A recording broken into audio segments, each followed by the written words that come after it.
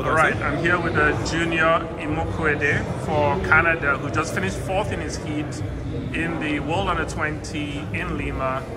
Junior, talk us through the race. What was it like for you? It was good. My block start was good. I came out good. I came out pretty good. And my middle was good, yeah. It's just the finish. I need to keep my form. I need to just get my knees up more. But overall, it was good for my first national team.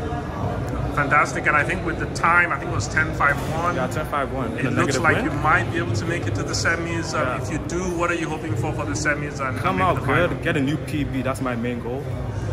You never know, anything could happen. Qualify for the final, you never know, anything could happen. So let's make the semi, get a new PB. Trying to break the national Canadian record. So PB is 10.44, right? Yeah. And when did you run that time? And how long have you been in athletics? June. I ran that in June. Yeah, end of June.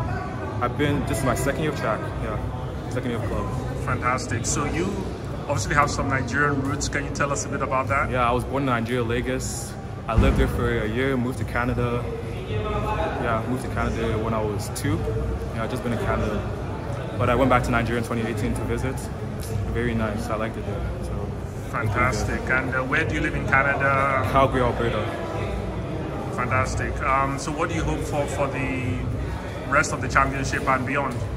I think we got the relay on Thursday. I think we got it. We have a good relay team, so hope we can take home the gold or even get a medal. So you think you've got the relay even above Jamaica? Yes. You don't know our runners. We have all 10-4 runners, so it's gonna be good.